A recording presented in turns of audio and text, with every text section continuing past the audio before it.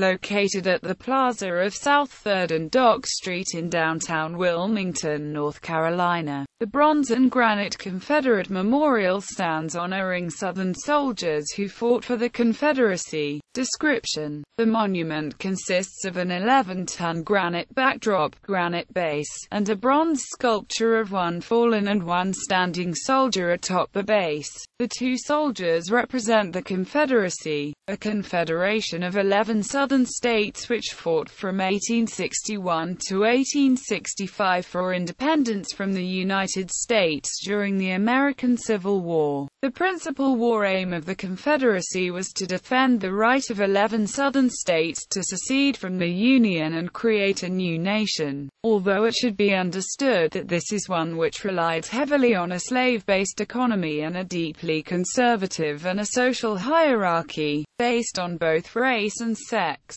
4 of the 11 Southern states directly cited slavery or white supremacy as a reason for their secession. After 1 year, 8 months and 20 days of war, on January 1, 1863, U.S. President Abraham Lincoln issued the Emancipation Proclamation, freeing slaves in rebelling states. As such, the principal war aim was shifted, after nearly 2 years, from either preserving the Union through federal power, or defending the localized right to secede from it, to one which would now include the issue of American slavery. This forced both sides to take definitive stances for or against the institution, within the borders of the states fighting for their independence and rebelling against federal authority. Although the status of slaves in border states was somewhat ambiguous for a time, the lasting effects of emancipation did little to calm the Reconstruction period when combined with the bitterness of post-war destruction in the South and the devastating loss of life during the war. Brutality meant that soldiers on both sides often felt geographically loyal, particularly to their homes and communities,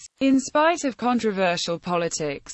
As such, the war was the bloodiest in American history, and with contemporary estimates totaling over 620,000 dead, the war is believed to have killed more than every other American war, before or since, combined. A vast superiority of men and war material on the part of the Union left a lingering bitterness in Southern states, and a prevailing stereotype that white Southerners, who had often given everything to the Confederate war effort, were unable to come to terms with the loss or accept the destruction and the social and economic changes that were imposed in the aftermath of the war. History. The United Daughters of the Confederacy, an organization of female descendants of Confederate soldiers, had the Confederate Memorial erected in 1924 with a donation from Gabriel James Boney, whose name appears on the bottom of the statue. Additional donations were historically known locally to be commonplace among the widows,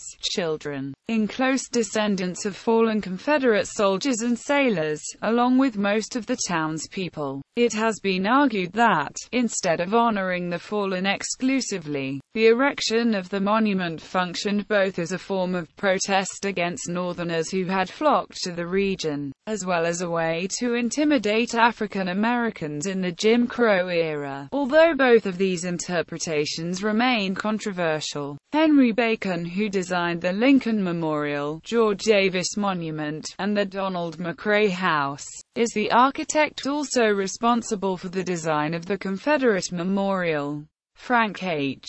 Packer, who was the sculptor for the George Davis Monument, also sculpted the 2 bronze figures on the Confederate Memorial. The creation and purpose of this monument was to honor Confederate beliefs. An inscription along the top portion of the statue reads, "To the soldiers of the Confederacy." The bottom portion of the statue reads, "Confederates, blend your recollections. Let memory weave its bright reflections. Let love revive life's ashen embers, for love is life, since love remembers." Pro Aris etfocis.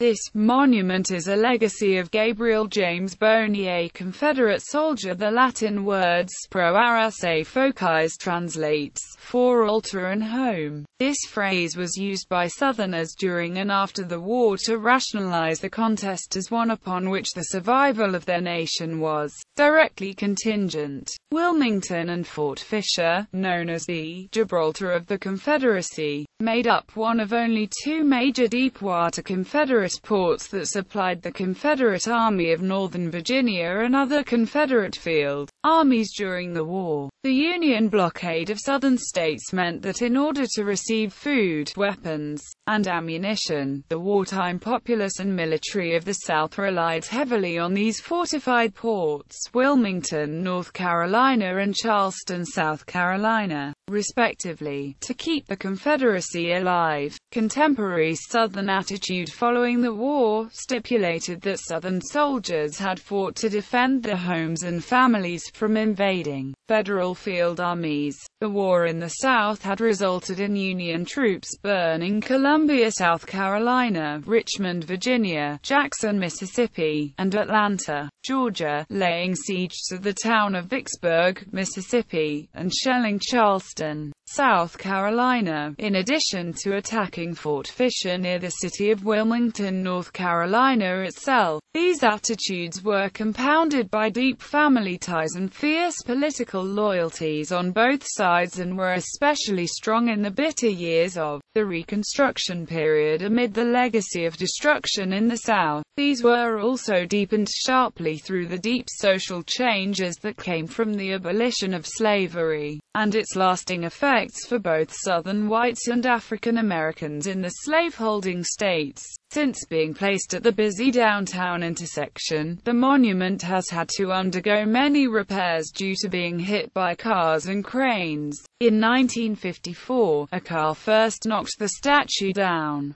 In 1999, it was again hit by a car and knocked from its foundation and into the street. This caused a cracked foundation and the backdrop to be knocked over. While trying to reconstruct the monument, a crane carrying the backdrop slammed into a wall, cars, and power lines. After an absence of almost a year and a half, the monument was repaired, restored, and replaced in 2000, only to be damaged again as it was being put back into place.